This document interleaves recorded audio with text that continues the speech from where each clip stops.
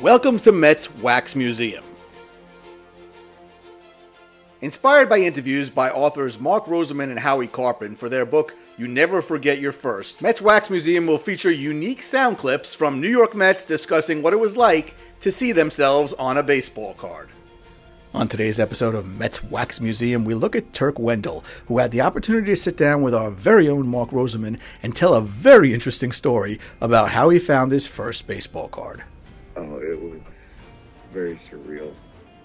I always wanted, I guess I never thought about it when I was a little kid, having my own baseball card, but when I got into professional baseball and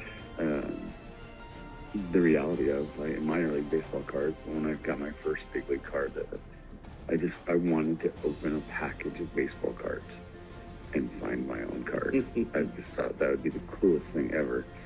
And my parents owned a little general store in town in Massachusetts, so when my first card was out there, I ended up buying an entire box of cards off the shelf at my parents' store from them, and didn't get my card. In the next box, this kid walks in, the next box, first one he pulls out of there, he gets my card, and he's looking at me all excited. Will you sign it for me? I was like, sure.